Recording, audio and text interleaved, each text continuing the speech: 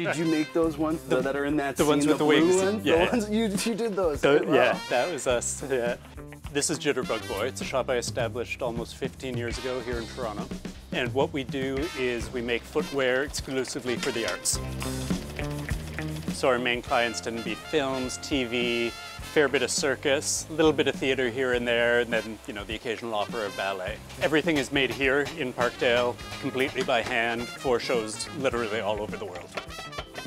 Sometimes it'll be a designer with very set ideas of, okay, we want it to be exactly, you know, this, this, and this. Other designers will be much more vague, and those tend to be more of the fun projects, because it means I get to put a bit of my own thumbprint on it. It's always kind of a bit of a balance of three factors. The designer who wants a certain aesthetic, there's an actor who will always want to be comfortable, and then there's the technical of, we've got to have these really nice dress shoes made for this actor, and oh yeah, he's got to hang on the outside of a plane, make it work, and we need it in 3 weeks. And that's actually an actual instance. I don't even think we had 3 weeks for it though.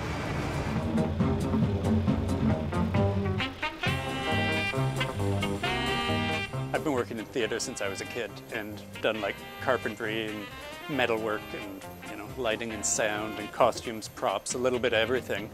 And the more I got into shoes, it's like, oh, here's the cutting element from when I was doing costumes, here's very much a props element, here's a bit of metalwork, a bit of woodwork, all combined into one thing.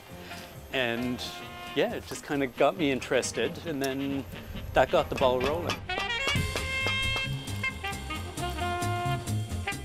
Almost everybody who came in here didn't have any shoemaking experience, but the one common thing with all 18 or 19 people you see kicking around in here is everyone's creative and everyone's good with their hands. I have not purchased a pair of shoes in about 14 years, so yeah, every pair of shoes that I wear have been made here. We probably do about like 50 or 60 films a year now, so it kind of becomes a little bit less, it's still kind of cool, but like I remember the first few times it was like, wow, that's us. That is what we did in this room. You know, often you get the opposite as well. You'll work really, really long hours trying to figure out something, finally get it to work, go see the film 18 months later and they don't even make it into frame, and you're going, oh man. But that, you know, that's part of the gig. Dream project. Anything that you would just love to do that you haven't been able to?